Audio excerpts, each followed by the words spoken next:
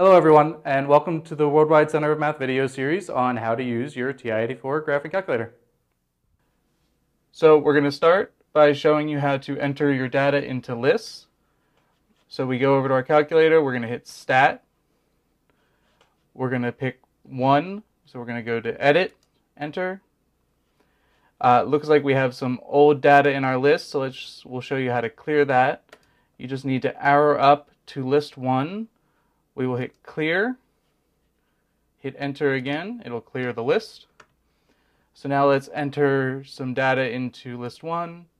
Just type the number you want, hit Enter. We'll do like 5 points.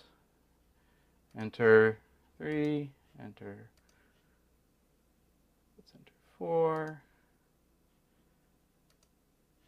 5. And then, so we can make these our x values later on, but we're going to need some y values when we start plotting. So let's enter some data into list 2. Same way we did in list 1, we just arrow over to the first cell, start typing in our numbers, hit enter after each one. It automatically brings us down to the next cell.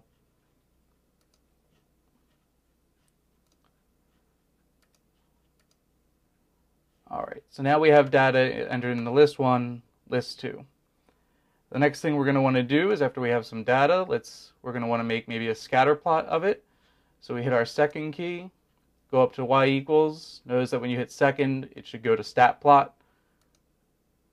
So stat plot, we'll pick plot 1, hit enter. We've got a few options here. First thing and most important thing is make sure you click the little on there because it's currently set to off. So now we turned our plot on. Under type, there's a few different types of plots we can make. You can see your box and whiskers and histograms, but the first one that we'll select there, because we want to scatter plot, is the first one that's highlighted right now. Hit enter. Now it's asking us what list we want for our x values. It should default to list 1 for x and list 2 for y, which is exactly what we want. So then we can just go down. The mark is just the marks it'll put on the screen. Color is fine. So then what we do is we just hit graph. And there we have our data over here, our blue dots. But we have kind of a lot of open space here that we don't really need to have. I'd like to kind of zoom in on the data. So we can just go over to zoom, and there's a special zoom down here called on number 9 called zoom stat, and it will fit our screen perfectly to the data we have. So let's hit enter on arrow down to zoom stat, hit enter.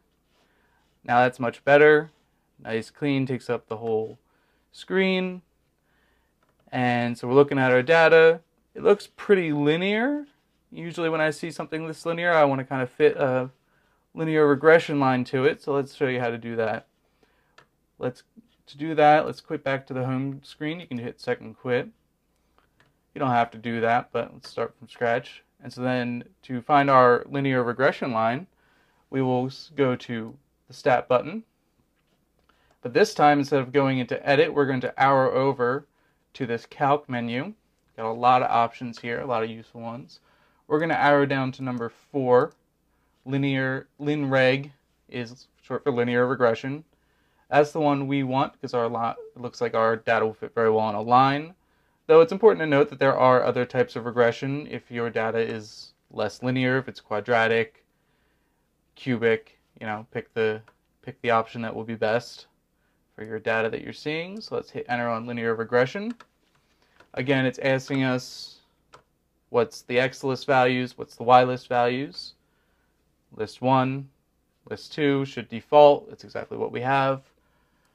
You can skip over this frequency list option. It shouldn't usually be important. And now it's asking us, do we want to store this equation that it's going to calculate for us anywhere? Yeah, we do want to store it because we want to plot it on we want to graph the line it produces. So what we'll do is we'll enter it into y1. You see this middle screen has an image of my y equals screen.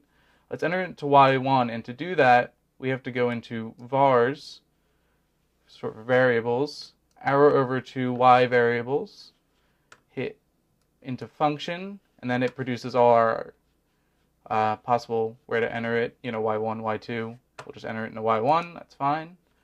So now it's going to store the equation, the linear equation, into y1. Let's hit down to calculate. There it is. Y equals ax plus b is the form. A will be 1.5.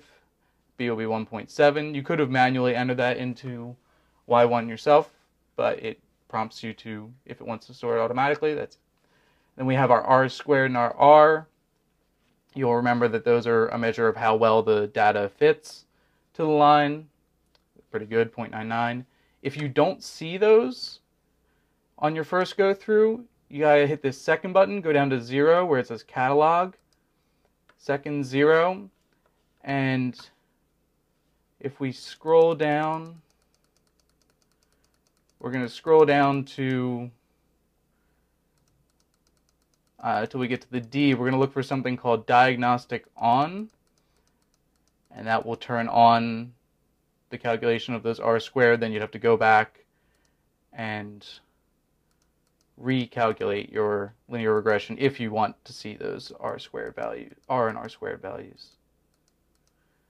Okay, keep scrolling. We're down to D. It's going to be here soon. All right, there it is. Oh, passed it. All right, so we go up to diagnostic on. You just hit enter. Enter again, done.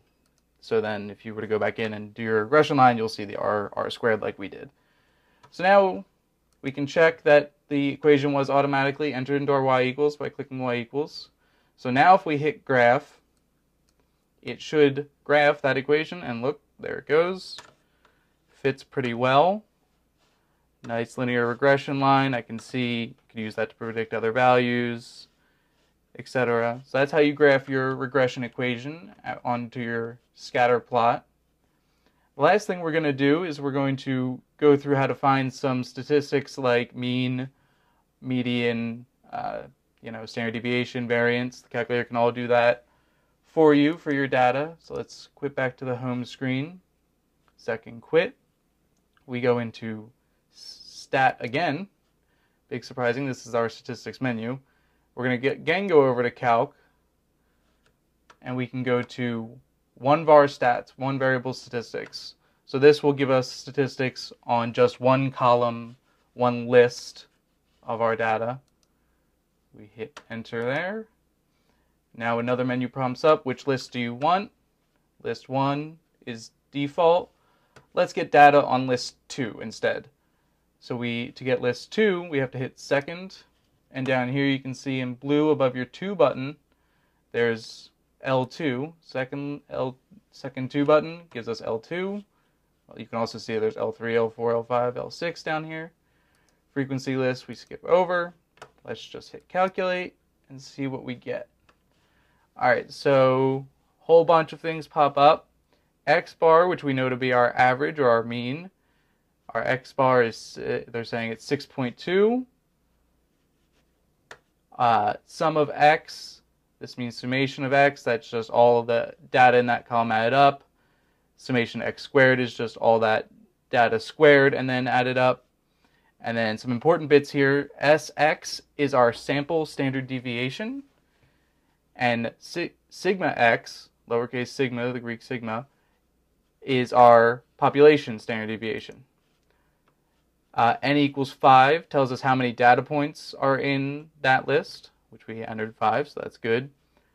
We've got some more here. We got min x, tells us our minimum x value, which was 3 in our list 2, if we recall. Q1 is quartiles, or your first quartile. If we arrow down, as it's prompting us, it has a little arrow there, there's some more information. MED, median, our median value is 6. Our quartile 3 value is 8.5, and our maximum value in that list was 9.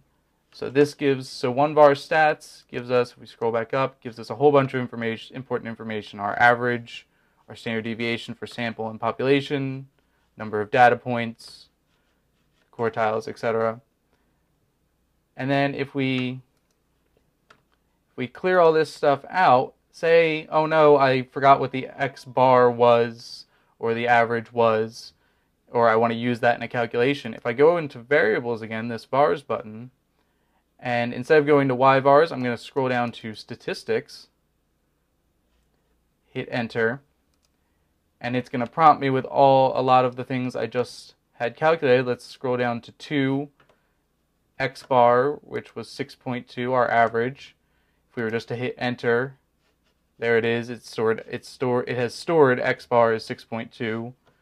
So if I did, I could do, say I wanted to find what's my average plus 5, and I didn't want to add in my head, I go through again, average plus 5, 11.2. So those are some of the basic statistics features of a TI-84. Again, these do apply to most graphing calculators. Thanks for watching. For more videos in this series, or for more general mathematics videos, you can subscribe to our YouTube channel by clicking here, or visit our website at centerofmath.org by clicking here. Thanks.